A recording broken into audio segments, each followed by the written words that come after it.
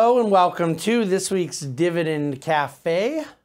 My name is David Bahnsen. I am the Chief Investment Officer here at the Bahnsen Group, and I am excited to be sitting in my New York studio. There's been, a fair amount of travel. I think, where was I last week? I think I was in San Francisco. I've been in Palm Beach. I've been in Grand Rapids. I've been back in Newport Beach over Thanksgiving week and the week after. So, kind of a lot going on the last couple of weeks. And you may have, if you're watching the video, you may have seen me in a handful of different spots. But one thing that has continued is a pretty vigorous inquiry into this notion about what risks are real and what risks are exaggerated in the markets right now.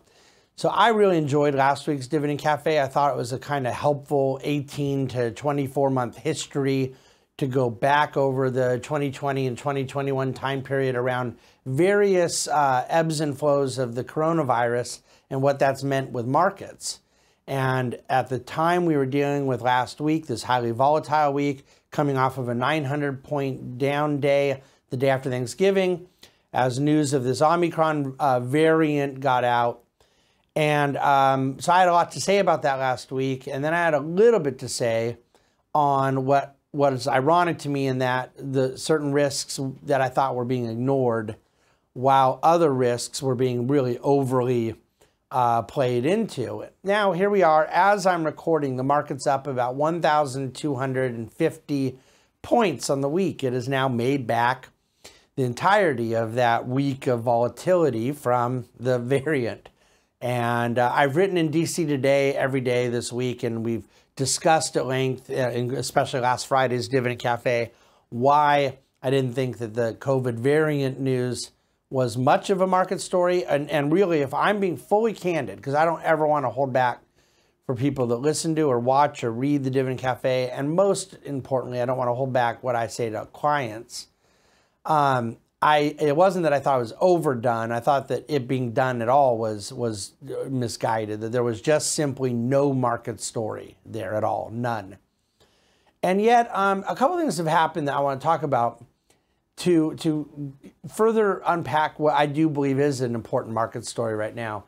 And after I had written most of Dividend Cafe very early this morning before the market opened, as I came into my office today, there was something that happened that caused me to add this into Dividend Cafe. And it's not a very big deal, but it just, I thought was, first of all, borderline hysterical.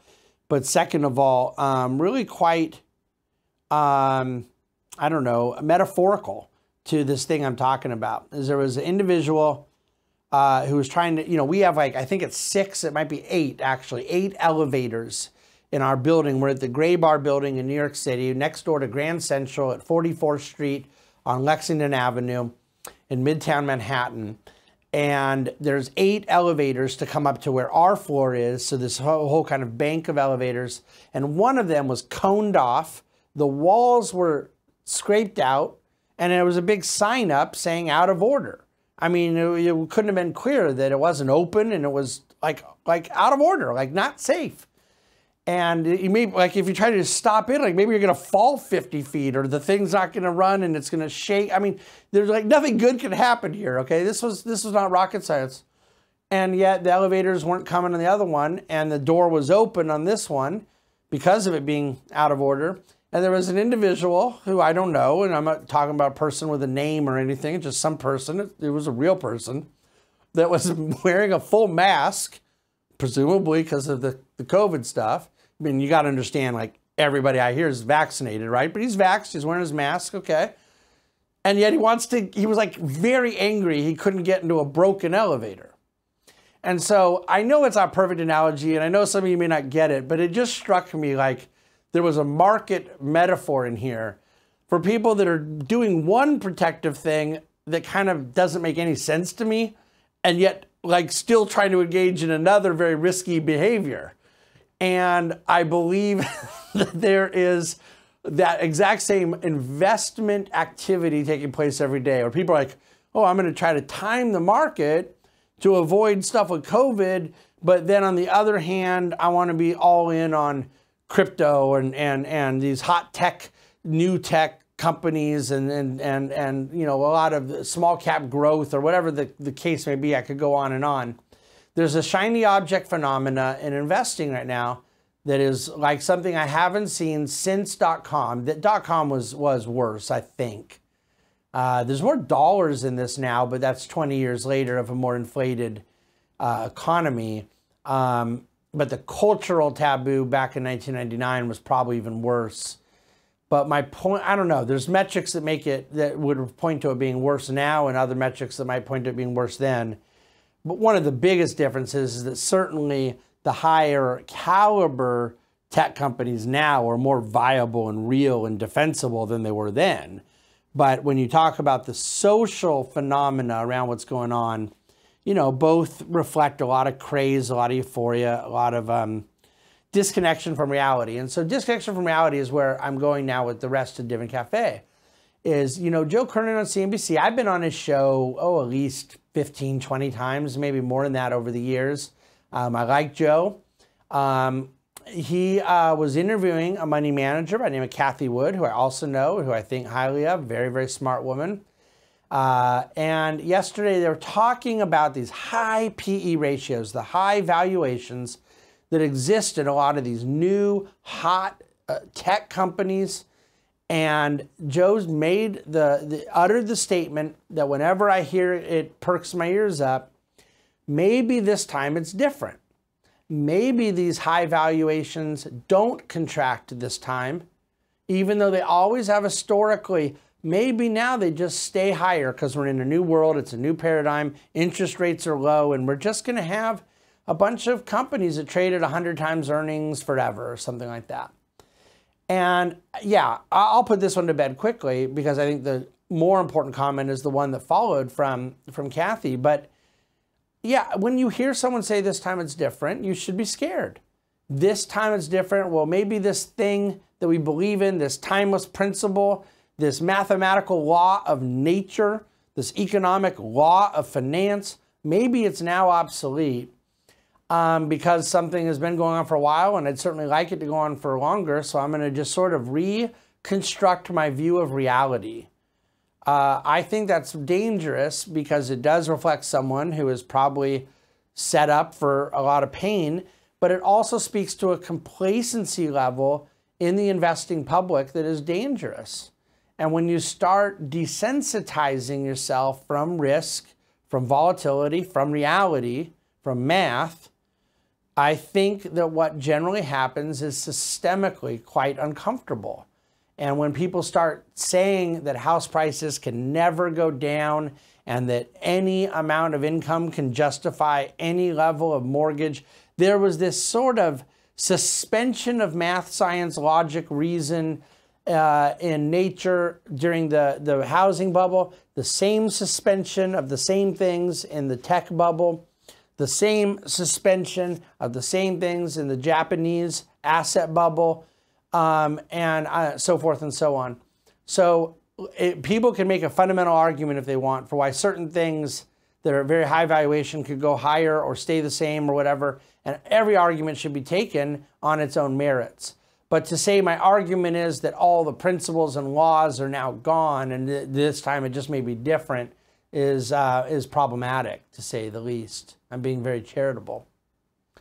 Kathy then went on to say that when they look at a lot of these non-FANG tech names that are smaller, that are less mature, less seasoned in the business cycle, they may be big brand names, but they're very expensive and they're high valuations, and in some cases maybe not even making money, some cases making a little, but they're expensive, and they look out 5 years.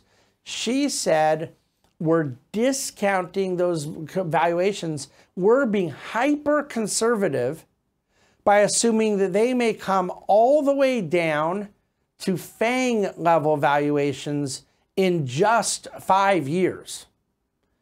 And I just could not believe what I was hearing. FANG as a group trades at 42 times earnings. Now, some in that group are at 70 and some are at 28. But my point is this is pretty darn expensive, okay? And so their earnings have been high and valuations come lower as earnings grow. And that should be the case of all these other high-flying tech companies. She's saying that we are not valuing them as if they're going to get to normal valuation, but we think it looks good, and we assume that they'll come all the way down to still 42 times earnings in 5 years, which is not exactly like around the corner. And I would just simply suggest that that sentence can be uttered because look, a lot of those companies over 5 years are probably going to go out of business. Some of them are going to outperform our expectations. Some will perform in line with expectations, and the stock prices will get slaughtered because you don't want to end up in 5 years from now at 42 times earnings, unless you think the growth projections in the next 5 years are going to result in a higher projection in the future, which is just insane. So you have all the uncertainty of a long period of time to end up at a place that's basically high. What does 42 times earnings mean? It means that the company stopped growing but stayed the same, and you got 100% of the profits to yourself, you would get your money back on that investment in 42 years. So yeah, we've lost our minds when we talk this way. Now, companies that are at these high valuations, some of them will pan out, some will not. But my point is merely that she used the word very conservative. We're talking as if this whole entire situation, that by the way is not new, it's been going on for quite some time. You're already in the period that most of these companies have had the highest growth expansion as a percentage they're ever going to have already. They're still going to grow, and some of them will prove to be good companies. You look at those FANG names, those are all really, really good companies. But that period of like, if a company is going to do $10 of profit and then it goes to $1,000, and then every year after that it does another 100, well, 1 year it ends up at like $5,000 of profit, but its biggest percentage growth ever was that 10 to 1,000, right? Okay. These are companies that are kind of past that part of their percentage growth. And we're talking about getting to 42 times earnings in 5 years, and that being very conservative. I just believe that there is a mispricing of risk for a lot of the shiny objects of the investing market. And whether you want to talk about crypto, which is much harder to value because of its lack of intrinsic value, a lot of people run phase. It's down to about 27% in the last month. It had gone down more than that a few months before that and came bouncing right back. Maybe it bounces back again. Maybe it goes down much, much further, but it's very hard to value because no one's trying to give you a projection on an earnings stream like technically we're supposed to be doing when we look at individual companies. So small cap growth is now basically flat on the year. Large cap value is up 28%, but large cap growth is still up 20-something%. 10 companies in the S&P make up 30% of the, I think it's 31% of the S&P 500 are 10 companies, and there's 500 companies there. 5 companies in the S&P 500, so 1% of the index makes up about 24% of the index. So that's an all-time high for concentration in top 5, top 10. So my point is, I actually think you could argue that it is logical that FANG has held up the way it has so far, because at least there you have massive balance sheets, massive cash generation, big brand names. There's a lot of problems. You know, they definitely have passed their peak years of growth percentage, but they still have great growth. They still have great earnings. They still have a lot of assets. They still have impenetrable brand names, but they do face, you know, government investigation. There's a mixed case. Okay, I'm not even referring to the FANG stuff there. That is far more defensible to me than what I'm talking about. And when we are in an environment where people want to go get in a broken elevator that may not even have walls, you know, to hold them from falling down a shaft, and yet they still talk about how they want to wear a mask, something's just off. And I prefer we approach investing with a more logical, rational, reasonable, sensible calibration of risk and reward. That's my lesson in this week's Dividend Cafe. We find that calibration, risk and reward more logical and rational in cash flow generation that comes from high quality companies of good balance sheets. But we do not believe in a utopian outcome here that we can do all this devoid of risk. There's still risk. We just would prefer to avoid the risk of trying to get to a 42 times multiple in 5 years. We prefer the risk of execution, of business interruption, of cyclical circumstances. We diversify away that risk, but we want strong balance sheets that provide a lot of defense, high quality management. You get my point.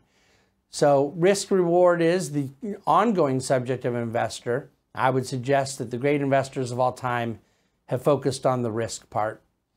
And that is the world in which we live right now. I hope it's been helpful, maybe even some parts a little humorous. But at the end of the day, these are serious subjects, and I hope you're getting something out of the way we treat them here in the Dividend Cafe. Thank you for listening to the podcast, watching the video. Please go read the commentary for some great charts. And as always, rate us, forward us, tell a friend, especially a friend that's about to fall down an elevator shaft, even while they're wearing a mask. Thanks so much.